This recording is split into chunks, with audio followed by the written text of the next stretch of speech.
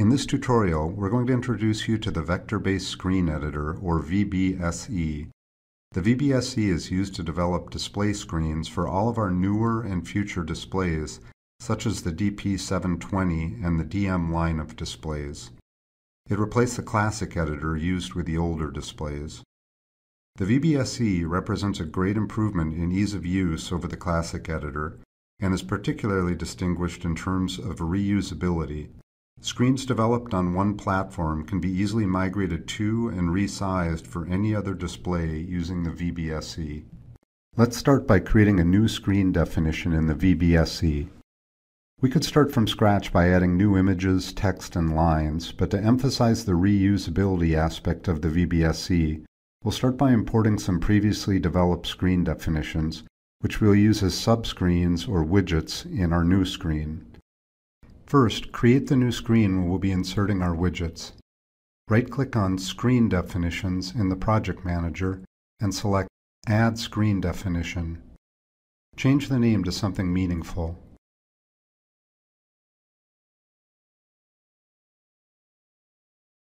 Now we'll import our widgets. Right-click on Screen Definitions and select Import Screen. Now we can select Exported Definition or ESD files. These are just screen definitions which have been previously developed and could have been downloaded from the Danfoss library or exported earlier from your own projects. Here we'll import a gauge, a switch, and an LED indicator.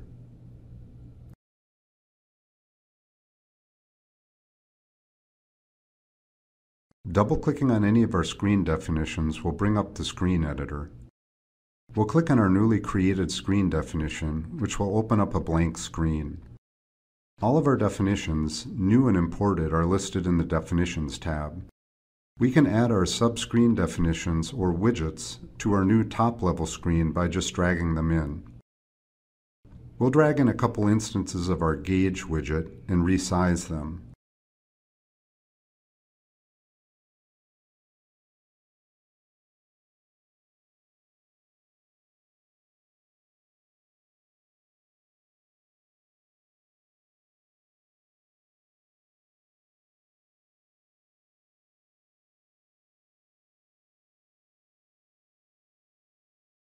We'll then add an instance of our switch and LED indicator, duplicate them a few times, align, and distribute.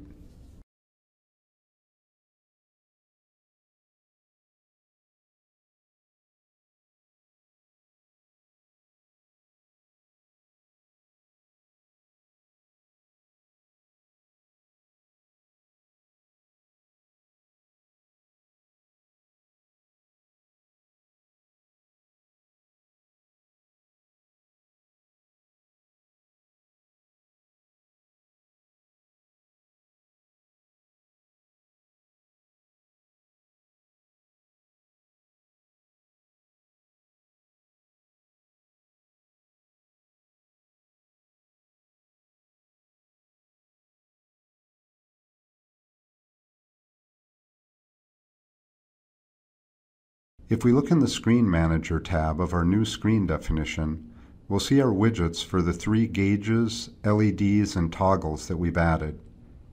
You can see that each instance has its own individual input and output signals. For instance, each gauge will have its own input value to drive the needle, as well as max and min values.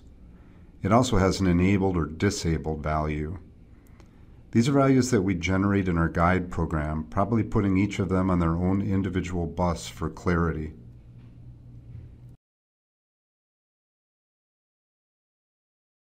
Notice that to change a widget, we have to change the screen definition on which it's based. For instance, if we wanted to move the text box higher in our gauge, we couldn't do it in the new screen. We'd have to go to the original definition and change it there, after which it will be changed in all of the instances of that widget in our project.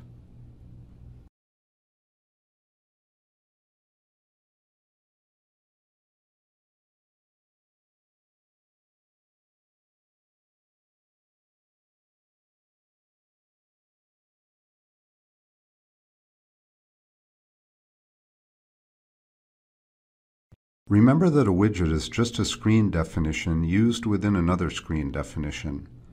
For example, the new screen that we just created could be used as a widget itself.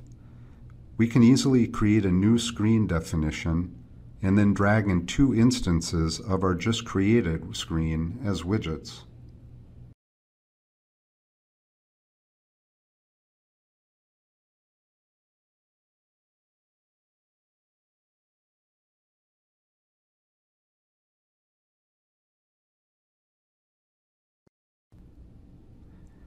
So we said that widgets, or screen definitions in general, have input signal definitions from our guide code to make them dynamic. Let's see how that works. Opening our guide code, we have some signals generated in our code that we want to drive our widgets, with the inputs for each widget arranged on a sub-bus for easy readability. This will also make it easier for the widget interface to know which signal goes with which widget value, but you can always configure it manually. Here we have driving signal values for 3 gauges and 3 LED widgets.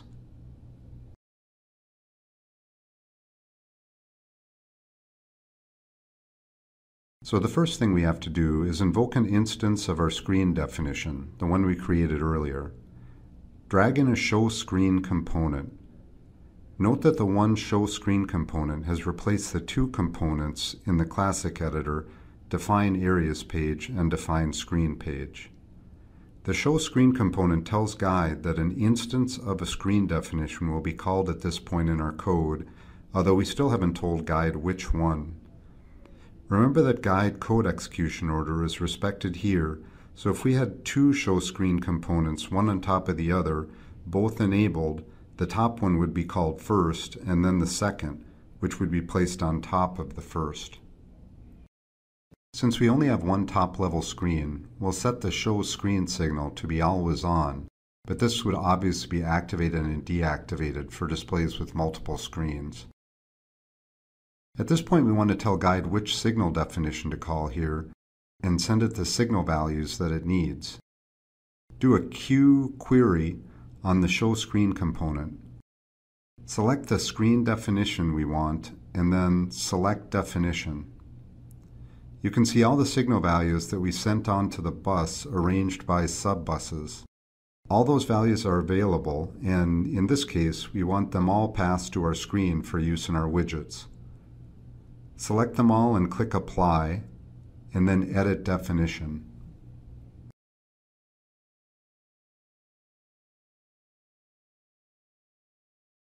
We see that the signal inputs are now available in the screen definition, and we could attach them one by one.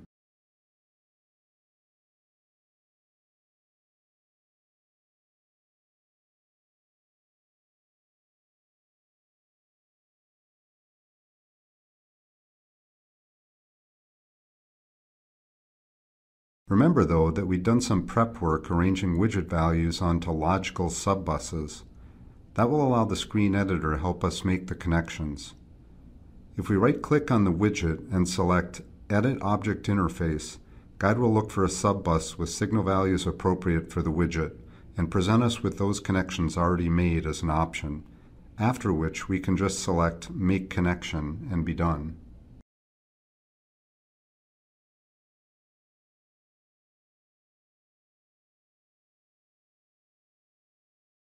So that's the idea of using widgets in the vector-based screen editor. But what if you don't have any widgets, either ones developed internally by you or that you downloaded from Danfoss? Well, in that case, you have to build your screen definition from scratch, which we'll look at now. But remember, a screen definition is itself a widget, so keep in mind that when you're building your screen, it only has to be built once and then can be used over and over in subsequent projects. So if we're building screen definitions from scratch, we start once again with our new screen definition. From here, things will seem familiar but improved to users of the classic screen editor. On the right-hand side of the screen editor, we'll find our screen library. This contains screen assets that we can drag in to build our screen, the primary ones being images, text, and lines. You can add new assets by doing a right-click and then selecting individual or multiple files to import. Each asset can be used multiple times in the same or different screens. Each time an asset is used, it will have a number of modifiable characteristics associated with it. These characteristics are viewed in the Inspector tab on the left.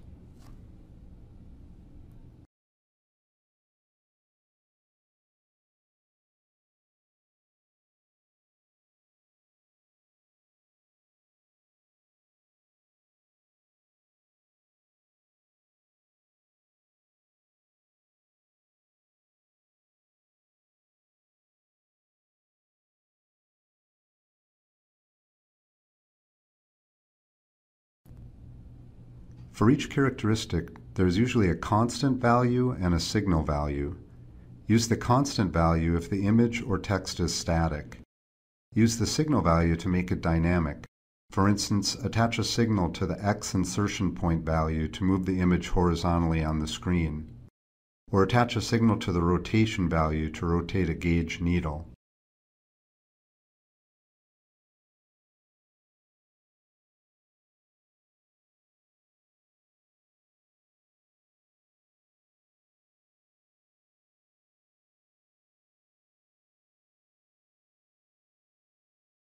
The signal values can come either from your guide program, routed in on the bus to the Show Screen component, or they can come from a POU.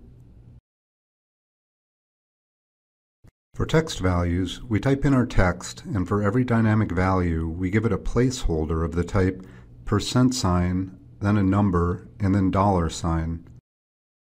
Formatting settings for each data value are set below. We can then find that text in our Screen Manager, and we'll find a data value for each placeholder that we had in our text. We can then attach a signal value to that data value.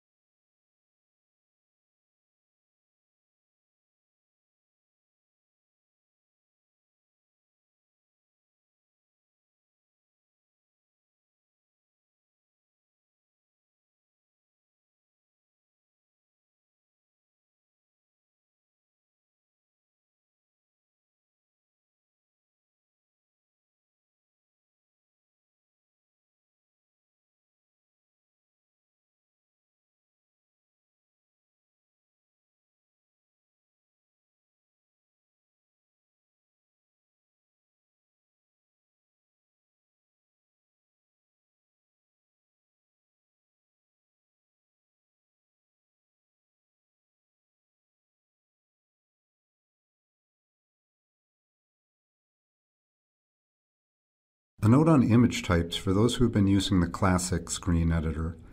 The vector-based screen editor accepts all the image types used in the classic editor, such as bitmap and PNG, but also vector graphics.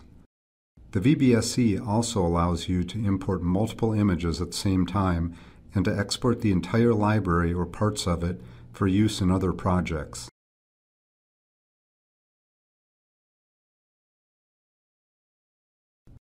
Remember, we said at the beginning of the tutorial that one of the best things about the vector-based screen editor was the ability to easily reuse content. Let's say that we built some gauges, sliders, and other screen assets using our company's branding for a screen, and of course we want to have similar looking gauges on our other machines. We can do this in a couple of clicks as long as we're moving from one VBSE platform to another, for instance from the DP720 to the DM430. Do a right-click on the screen definition that we just created and select Export Screen Definition.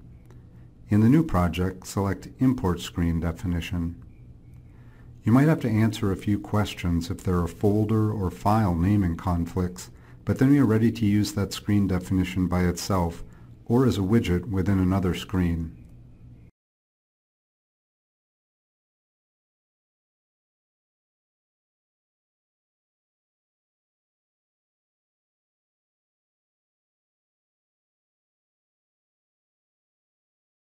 We hope that this is enough information to get you started working with the vector-based screen editor.